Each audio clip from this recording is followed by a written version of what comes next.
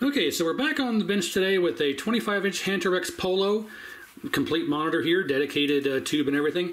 And I pulled this out of a machine at the arcade because it's been fine forever, and then one day we turned it on and it had an all-white screen. So I just replaced the monitor with a spare one and brought this home, and just now getting around to taking a look at it. But it's been rebuilt, caps, full reflow, flatback works fine, so there's no reason to replace it. It's the original, but everything else has been done. But it has an all-white screen, and no matter how much you adjust the flyback screen pot up and down or brightness, contrast up and down, nothing makes it go away. It's just an all-white screen with raster lines. Now, based off my previous experience, I know it's going to be a quick fix. It's only going to be one of two resistors, R234 next to the flyback or R40 on the neck board. One of those two 10-ohm resistors is going to be open. I guarantee it. I have not checked it out yet, so I'm going to share it on the camera here, or in focus up you. I'm going to share in the knowledge with you guys when we check it, here on the video. But one of those two resistors is almost guaranteed to be open, and that's what causes an all-white screen. So let's turn it on, and you can see what's happening. I have a video signal and power. We're all hooked up, ready to go. So here we go. 1, 2, 3. Okay, fires up. And here is what it looks like. There you go, raster lines.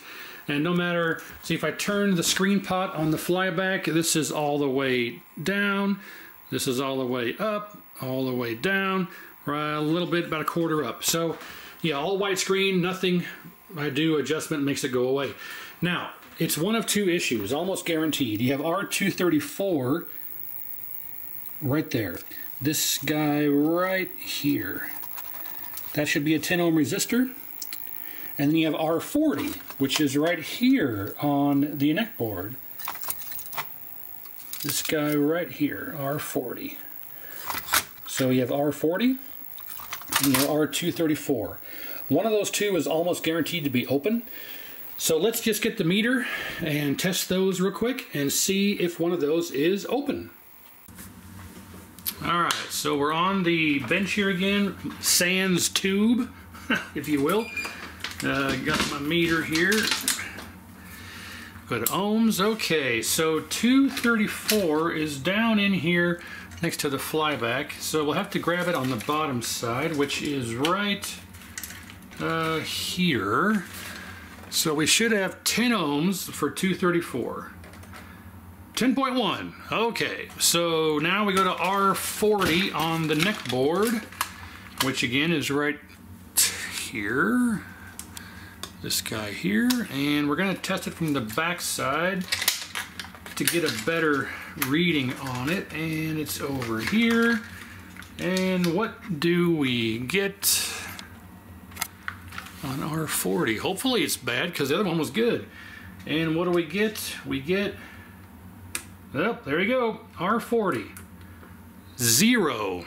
Open. Absolutely 0. Leads are good. There you go.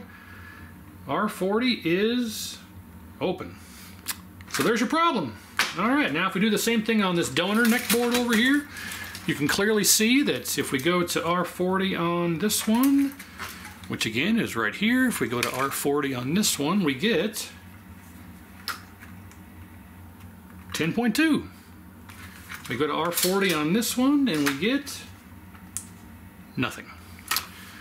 So there you go, boys. Let's get this R40 out of here. I'm going to turn my fan on.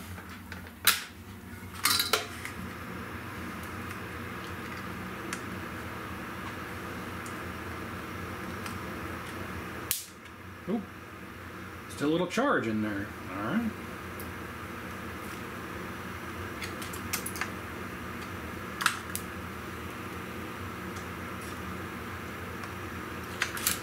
Okay, let's grab this sucker out of here, and we'll test it out of the chassis. And again, leads are good, and the resistor is, oh, in the mega ohm. Look at that.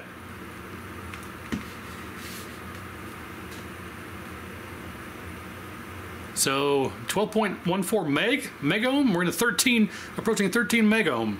So that's a far cry from 10 ohms. I'm going to take this, throw it in the garbage. There it goes. Let's grab the one from this donor chassis, or donor neck board, I should say. Not going to waste our desoldering braid on that, so just pop this out real quick. There it is. Now if we measure this one, we get 10.2. Alright, so we will put this back on the part shelf. We will take this and clean that up and get this in here. Oh, damn it. Only a matter of time before that happened. I broke the plastic tab on the back of this, so that's going to get, I can probably tape it back on. That's no big deal. Let's line this up and make sure that we're okay. That'll do, pig. That'll do. Now let's get it on the proper side here. Hachi machi.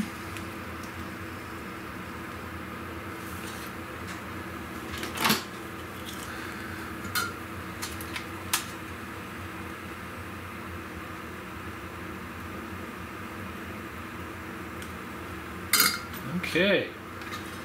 And let's beef that up a bit. That's better. Okay. Well, let's see if that makes any difference. Oh, well, that's not good.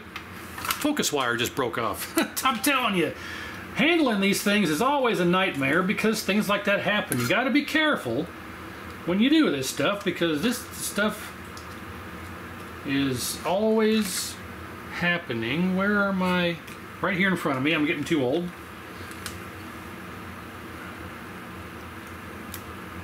Probably have to do it from this side.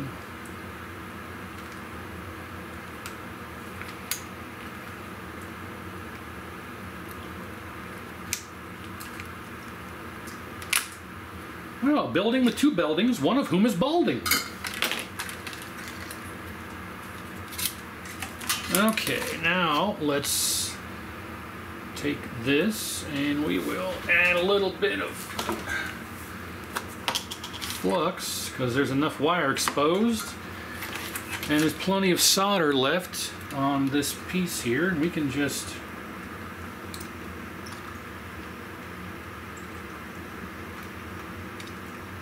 there we go.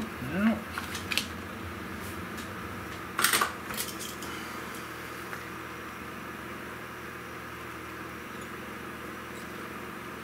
okay, that will work. No, it won't. That'll work. And then it doesn't. Come on, you.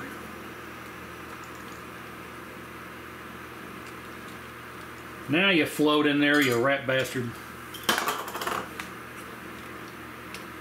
Let's put a little more on there.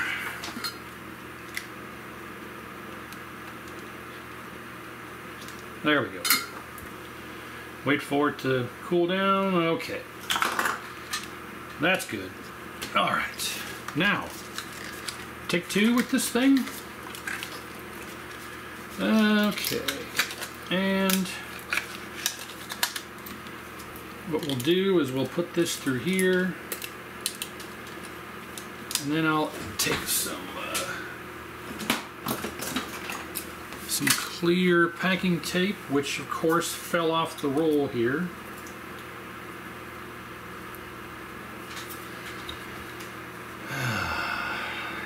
It's always something.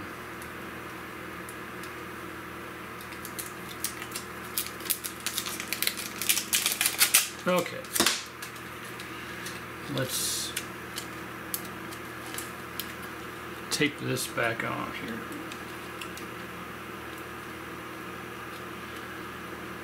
I used to have you in a photograph. I'm so glad it's changed. But now I've got you and it's gonna last. Do you believe in love? Do you believe it's true? Oh, you're making me believe it too, girl. Wee you, wee you, wee you. Wee you, wee you, wee you. Okay, anything else break from movement around? No, ribbon cable's good. Ribbon cable's good. All right, let's hook it back up to the tube and see if that fixed our issue. All right, so here we go. All hooked back up. R40 has been changed out. As we saw, it was bad. New one's good. So let's see if that fixes our all white screen. 1, 2, 3. Okay.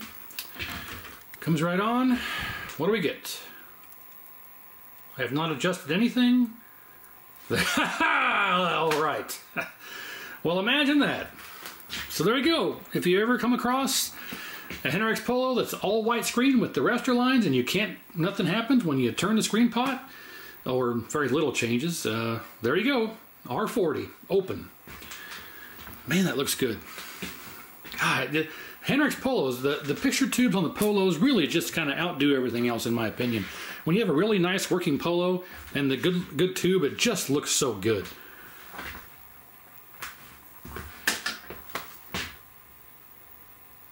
Man, it's a little dark, and needs to,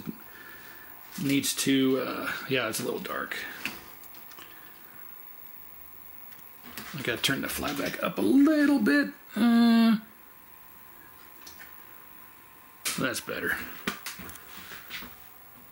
Maybe a little too much. We'll turn our brightness down. And we're a little too blue. I'm not sure why. Should have been good from when I had it set from the game it came out of. But anyway, yeah. What do you think? I gotta say. All right. Well, I gotta say it looks good anyway. I kind of drifted off there. But yeah, open R40, causing an all white screen with raster lines. So if you have that problem, you know, it's either R234, I believe it was, or R40. So, yep, quick and easy fix. Thanks for watching. Hopefully you learned something. I wanted to put this out there because I knew it was going to be something easy. It's always either one of those two in my past experience, but I don't think it's been documented, so I wanted to document it. Otherwise, yeah, thanks for watching. Like, share, and subscribe, and stay tuned for more.